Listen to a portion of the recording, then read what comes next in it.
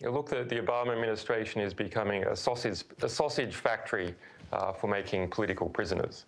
And now we have Jeremy Hammond, John Kirikou, Bradley Manning, and it is after a number of others as well.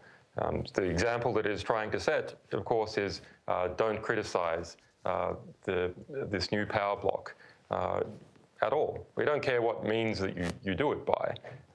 There will be a way found to criminalize it. And people like Hammond and Manning, John Kirikou, they're used as examples. Like, do something we don't like and we're going to go after you in order to decrease criticism and embarrassment on behalf of this new dominant political institution in the United States.